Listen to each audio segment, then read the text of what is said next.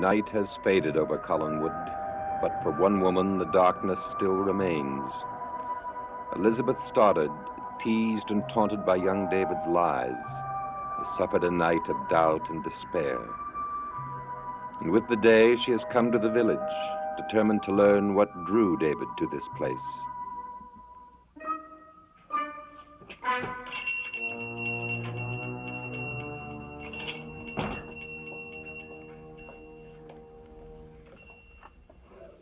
Good morning, Mother.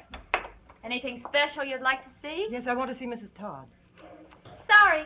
Megan and Philip are away for the day, so I'm afraid you'll have to deal with the hired help.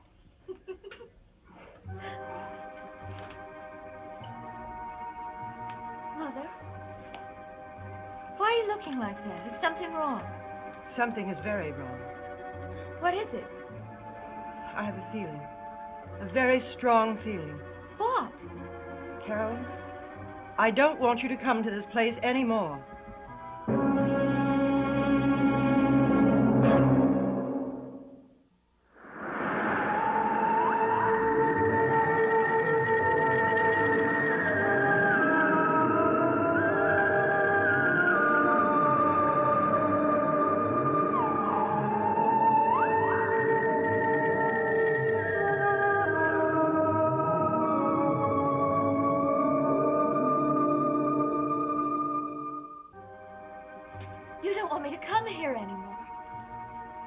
You can't just make a request like that with no reason.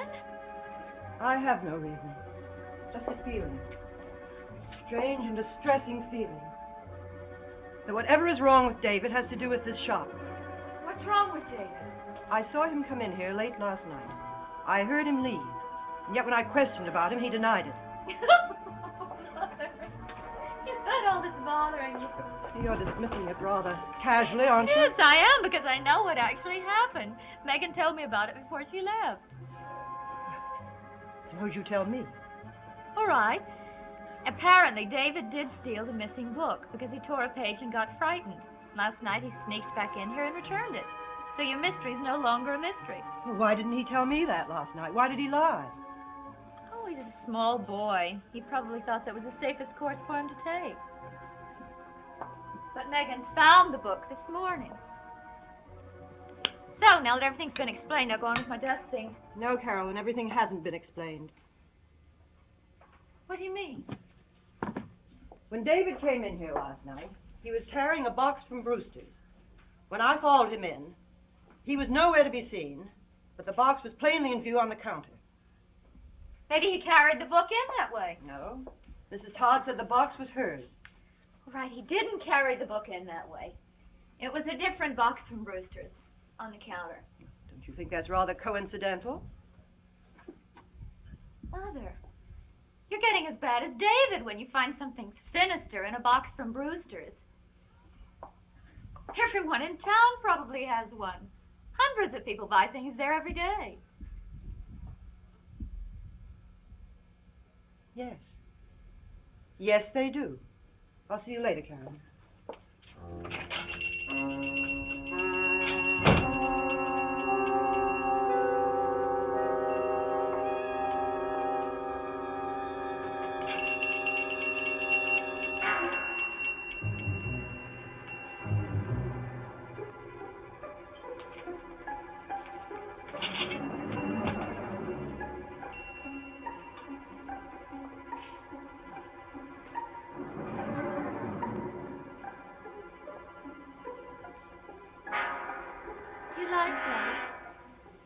I do.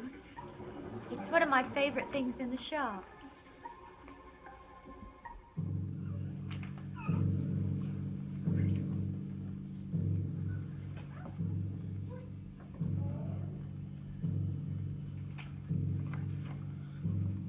And the enemies shall be overcome, one by one.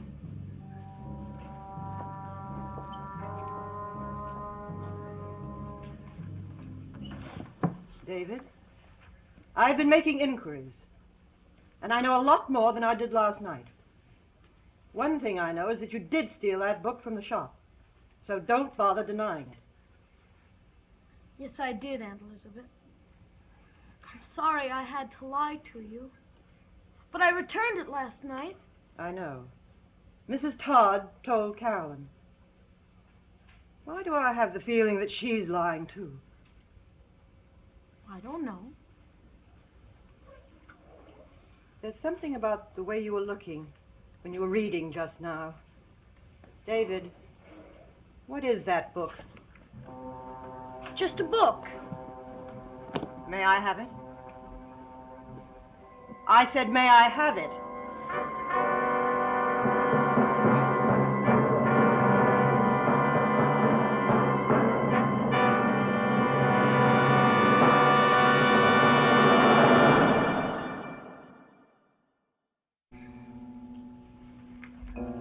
What is this, David?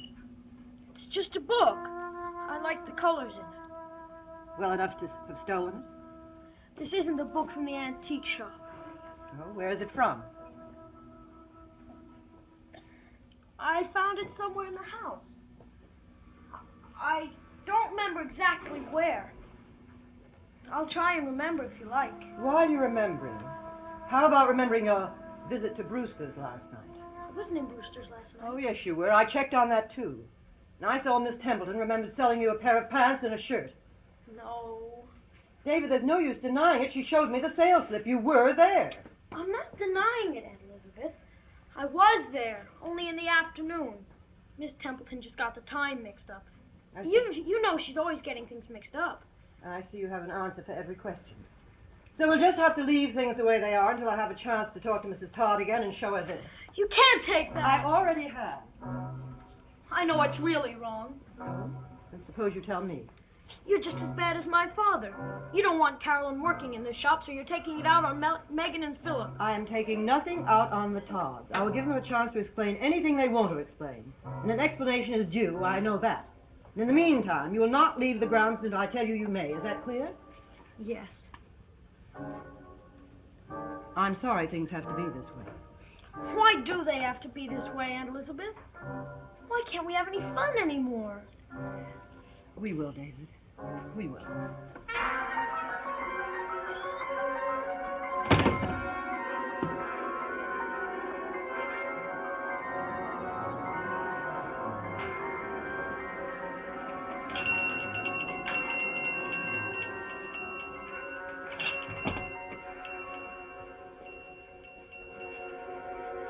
Carolyn, what are you doing?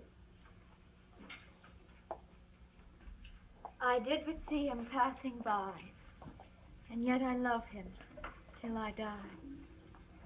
I don't understand a word you're saying. Barnabas, I wouldn't tell this to anyone else, but I've just met the most fascinating, the most fantastic man. Just where did this happen? Right here in the shop, about 2 hours ago. He walked in. We talked for 10, maybe 15 minutes. It seemed as if we'd known each other all our lives. That is most unusual. Unusual is hardly the word for it. Barnabas, when you told me that I would meet someone, and meet him unexpectedly, and really find out what love was, I must admit I thought it was a very pleasant but improbable prediction. You do remember telling me that, don't you? Yes, I do. I told you, and I meant it. Well, then why are you surprised? I suppose I didn't expect it to happen quite so quickly. Oh, that's just the point, Barnabas. Something did happen. Something real and tangible did happen. When that bell tinkled and I looked up into the face of a man I'd never seen before. You mean he was as taken with you as you were with him? I don't know, but he was interested enough to ask if he could come back here this evening. When? He's coming here at 10 tonight. I see. Well, let's hope that the young man doesn't disappoint you on his second visit. Let's hope not.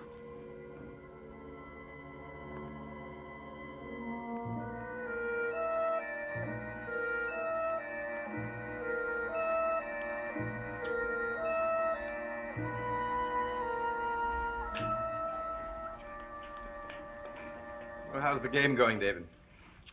Terrible. What's the trouble? Oh, Aunt Elizabeth is all hung up on the idea that I stole that book from the antique store.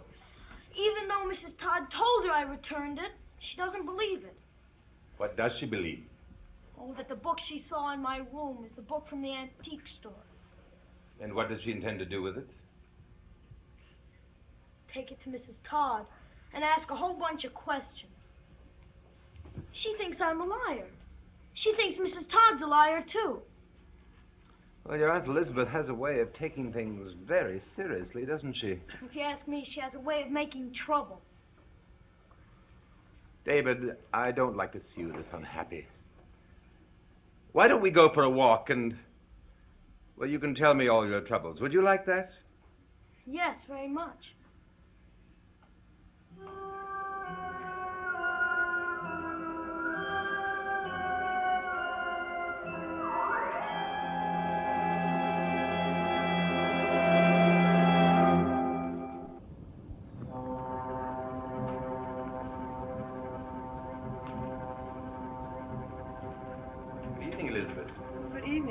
Come in.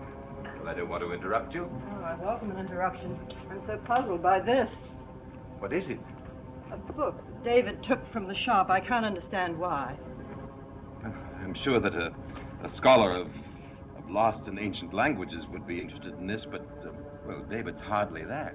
I'm sure he can't read one word of it. But there's something about it that makes him tell me one lie after another. What language is this? I have no idea. But I have figured one thing out. What's that? There seem to be repetitions of certain symbols throughout, certain refrains, so to speak. What do you suppose that means? It's the sort of thing one finds in a religious book. Barnabas, I could swear this is some kind of devotional book. Well, your talent for detection impresses me, Elizabeth. I haven't detected why David is so attracted to it yet, but I will. Well, all of this is certainly very curious. But there's one thing about this book, and that it's valuable. I'm going down to the village quite soon. Why don't I take it back to the antique shop for you when I go? Oh, would you? I'd appreciate that. Before you go, will you have a sherry or some brandy? No, nothing to drink, thank you. Oh, well, then stay with me for a minute while I have some sherry. Elizabeth, does the sherry really relax you? I keep hoping it will. And sometimes it does, for a time. Well, why don't you try relaxing without the sherry? Have you any suggestions? Yes, I do. I want you to do exactly what I tell you. When I leave, go upstairs and just lie down. Think of all the things that are troubling you and one by one force them out of your mind so that your mind is as clear and empty as you can make it. Think pleasant thoughts. Relax. And you'll be surprised how good the sleep you have will do you. That sounds fine until I think about Carolyn and David. Forget them. Tonight, think of Elizabeth only. All right, Barnabas. I'll do just as you say and we'll see what happens. Promise? I promise. I promise you pleasant dreams. Have a good rest. I'll try, Barnabas.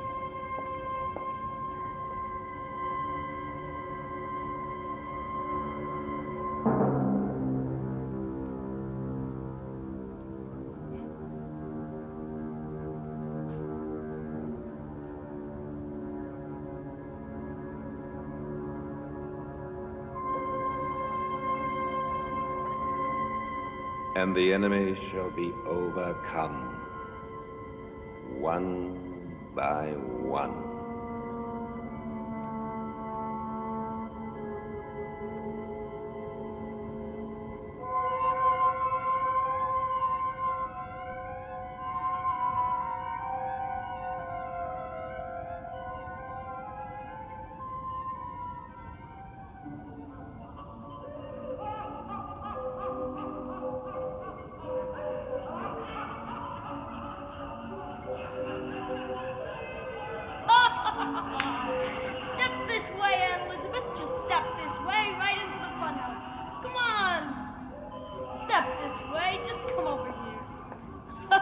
Why did you bring me here, David?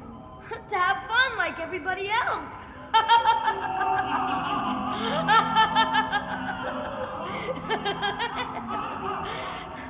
Didn't you and my father ever come to a place like this when you were young?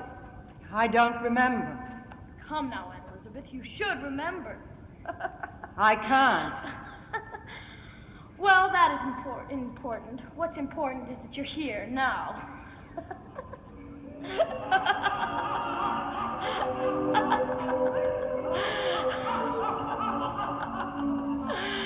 David, what am I supposed to do here? Look at yourself in the mirrors. Mirrors? Will they show me all the people I could have been? No, they'll show you all the people you really are. No. I don't want to look at them. Oh, but you have to. That's why I brought you here. No. Relax, Aunt Elizabeth. You should just relax. You don't relax enough. You don't laugh enough.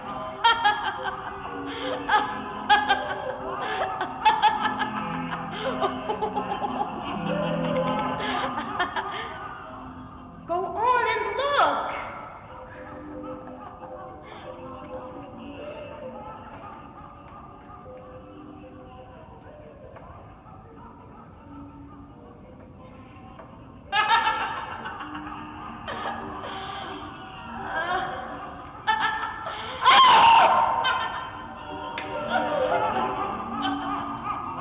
Don't they have anything else to do but watch me? Oh, they're only doing what they're supposed to do.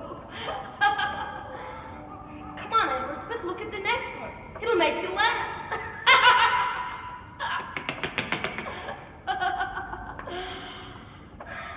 No. I don't like that one either. I know something you will like. Just listen. Fat and Skinny had a race all around the steeplechase. Fat fell down, broke his face. Skinny said, I won the race.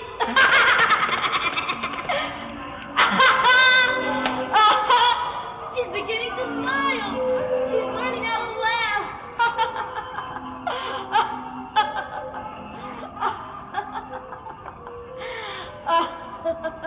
Are there any more mirrors, David? Just one.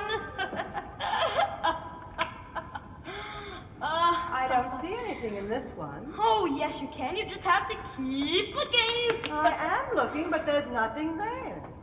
Oh, are you sure? Oh! Oh, is it a trick or is he really there? Well, what do you think? Oh, I don't know, but I like it. Yes, I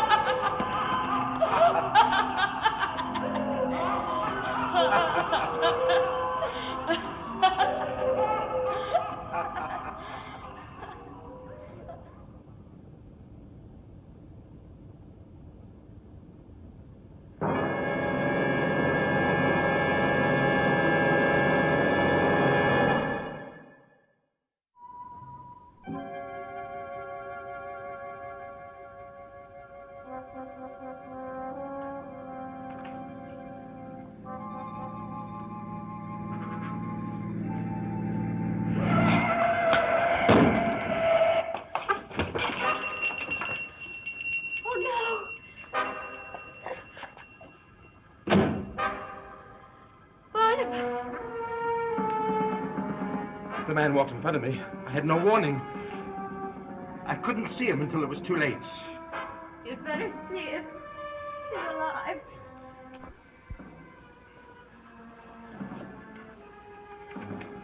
Oh, my God. Barnabas, that's the man who was coming to meet me.